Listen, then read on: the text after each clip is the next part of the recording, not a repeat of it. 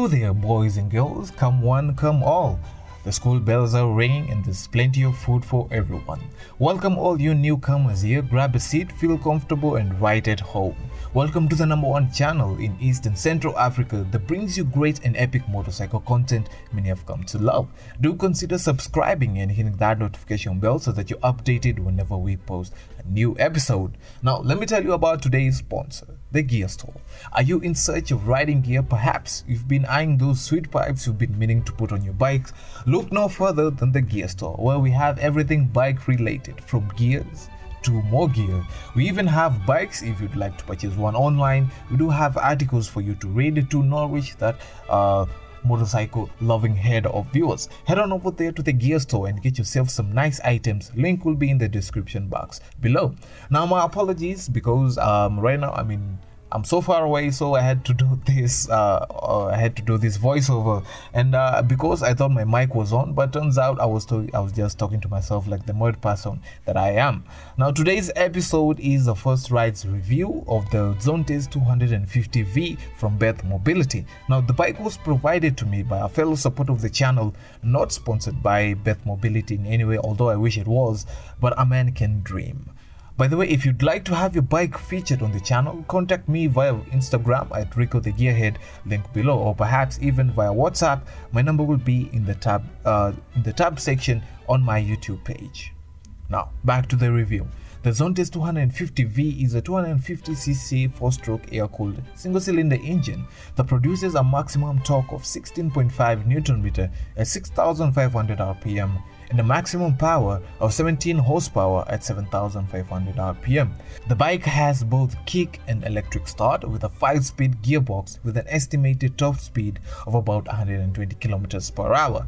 Now its fuel consumption is about 2.4 liters for every 100 kilometers.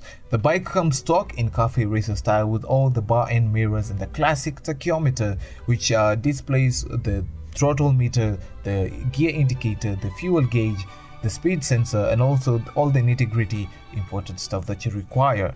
Now it comes with the conventional upside down front shocks and 2 gas spring shocks at the rear. The front tire is a 90/90/17 and the rear is a 130/70/17. I really love the overall build quality of the bike, plus the bike really looks and it really brings out the old school vibe to top it all off. Another thing that I did enjoy is the feeling of being one with the bike. The 20-liter tank sits perfectly in between your nether regions, with the side grooves clasping your thighs in a harmonious fashion. It really makes the bike very easy to ride and maneuver around. It's unfortunate that we won't get to hear the rumbling sound of the 250cc engine, but in my opinion it doesn't quite sound as well, but I'm sure if you slap on a pipe she'll sound quite marvelous. Now let's talk about the faults that I did find on this bike. First of all is the weird looking tiny foot pegs. Was it an economic strategy or what's the deal here? The foot pegs are quite tiny as compared to other bikes. I wouldn't want that, especially on a wet muddy day. The small surface area can be quite strenuous over long periods of time, but I guess it's something that you get used to, or perhaps if you can swap them out, please do. You'll feel the huge difference in the long run. Another con is that, or rather a con or a pro, depends on how you see it, is that the bike's parts can only be found at Beth Mobility. I think that the diversity of parts is quite wanting, especially for a new market of or rather a new brand of motorcycles, especially here in Kenya, because if you live far, getting some of the major parts can be quite a hassle. Now the bike is seated quite low. Having ridden the TNT 250, I felt as if I was riding the TNT 150 from how low it sat. Another thing that really bugged me was the gear shift lever. It stuck out so bad that it ruined the whole aspect or the whole look of the bike. Well, I guess you can have your cake and eat it too. The shifter sticks out like a sore thumb and it really nagged me. But I do digress. However, that is something quite small in my own opinion. Now about the gears, the gear ratio did feel quite short, or quite medium to short, and it didn't give the bike enough power as I would have liked. Well, in that case, on my ride, it didn't feel like I was riding a 250cc engine. Rather, it felt quite stale. The TNT 250 has quite a pull when you twist the throttle, but this one was just like, the excitement wasn't there as much as I would have wanted to, but maybe the experience might be different to you. Perhaps I have come from riding a lot of bikes, so maybe my expectations were quite high and I ended up being disappointed. But moving on, so I did love how easy it was to ride the bike and throw it around. I did love the suspension. The suspension was something quite noticeable, and I loved how well it soaked up the bumps. As you can see here, I was riding it at a quite rough muddy road as compared to a tarmac road. It seemed to excel more in the rough terrain, with the tires gripping very well, quite well on and off tarmac. So how does the bike compare to other bikes in its class? So for this instance, I will compare it to its closest rival, the Benelli TNT 250. Now, suppose you're stuck in between buying the two of them. I mean, brand new ones only have a difference of 20,000 Kenya shillings. So this is quite something, this is quite a dilemma most of you might have. Which one do you think is better, the 250 Zontes V or the Benelli TNT 250?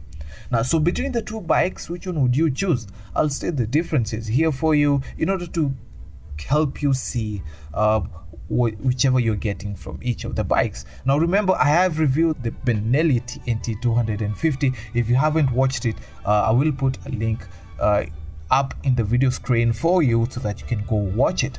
Now the TNT 250 is EFI enabled. For those of you who do not know what EFI means, is electronic fuel injection system, while the Zontes 250V is carbureted.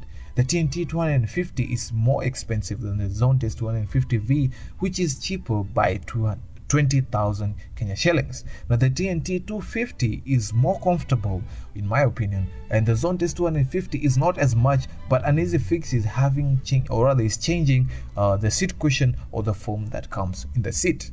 The TNT 250 is more accommodating to the pillion, while the Zontes 250 is not as much. The Zontes 250 is quite aesthetically pleasing than the TNT 250. When you compare both bikes, there's definitely a slight difference in the qualities. Which one do you think is superior? Let me know in the comment section down below. I will answer them as soon as I can. So who would I recommend this bike to? I'd say for one who doesn't want to start on a 150cc, the power band is quite down low despite it being a 250, which for me is quite a disappointment.